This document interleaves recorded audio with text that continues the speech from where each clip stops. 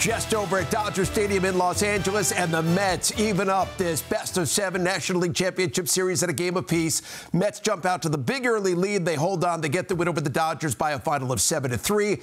It's an off day tomorrow, and then the series resumes back here in New York a couple of days from now. So let's begin with the Mets. Backs against the wall so many times this season. We have seen it, and they respond in a big way. How did they do it today, Todd? Well, you're watching these two teams battle it out, and it's no wonder they were both 1-2 in comeback wins. The Mets, I think, needed to make a statement early today. I had said that I thought they needed to try to get to the early bullpen guys, because if they stay too close or get behind, the back of that bullpen can be deadly. Dave Roberts decided not to deploy those real heavy, leverage arms, but the Mets were able to get to the starting pitch and the starting pitching that was really of the bullpen game.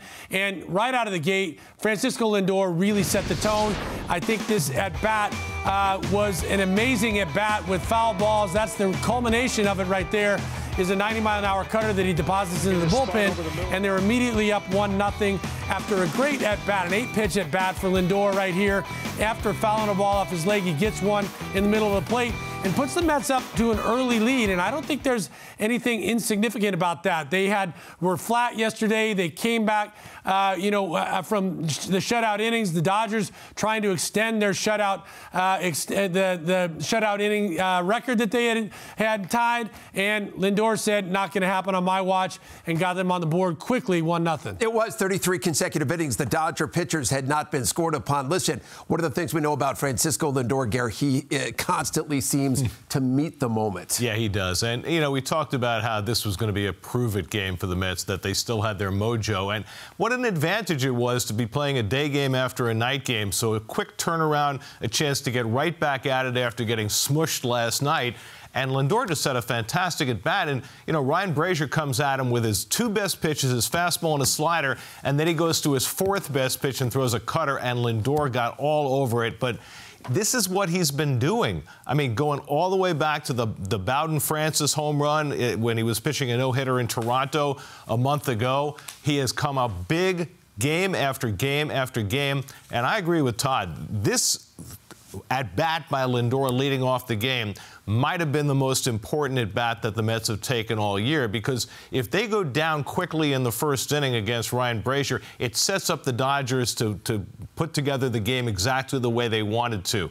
But he took the first blow, and then the Mets fired through in the second inning. And really, although they had to hang on by their fingernails at the end of the game, this was what this game was all about, this early offense and setting a tone after getting shellacked last night. Well, it did get a little bit dicey there late in the game. And again, the Mets had the big lead. It was 6-3 going to that 8th inning.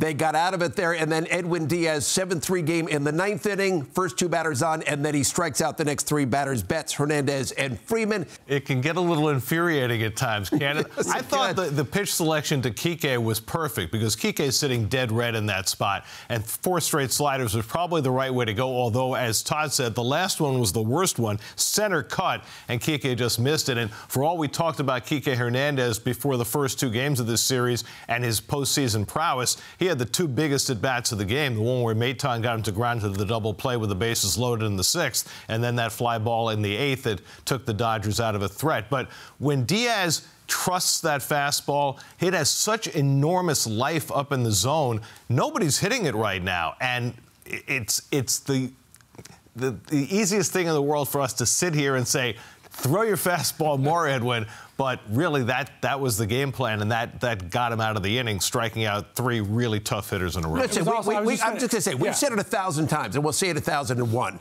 If the Mets are going to get where they want to get, it's got to be with Edwin Diaz doing what he did there in that 9th inning and closing the. Yeah, he's got to close it out. And the only thing that I was going to add to it, it was nice to hear Edwin say it felt good coming out of his hand. It had life to his fastball. He can see it at times too. He just doesn't necessarily believe it until he sees it. And sometimes I think the thing that you're talking about, Gary, where we're sitting here like, believe it, man, believe it. And he goes out there and then starts getting with it, and then all of a sudden he dominates. So it's great to see him make that switch. They walk Lindor intentionally Vientos comes up there, and he delivers the grand slam. And take us through the at-bat and how it unfolded. Yeah, it absolutely was the biggest blow of the game. There was a lot of quality at-bats, as Francisco was pointing out.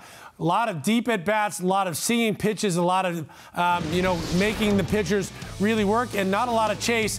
And this at-bat is a perfect example of that. The thing that I love about this is he's able to fight off the off-speed because he's letting himself stay back. He's letting the ball get to him, and he realizes that his fastball can't beat him. He's fouled one over the top of the strike zone at 96, and he was able to stay on the other sliders, which allowed him to hit that fastball when he finally got the one center cut, hit it deep, and he was able to drive it to right field, which he's done so well this season. Great at bat, great result as well. In that situation, Mark Vientos has got to take that personally right there. You know, we talk about guys taking great at-bats, and I think Todd really illustrated what that means. It means keeping yourself in an at-bat until you get the mistake.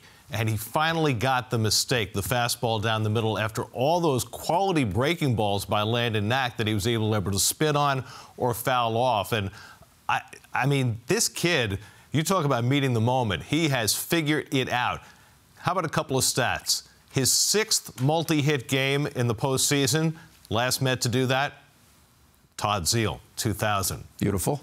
His 40th home run combined between regular season and postseason. The first 39, never more than one runner on base. Had never hit a 3-run homer, had never hit a grand slam in the major leagues until today, and that grand slam gave the Mets a 6-0 lead.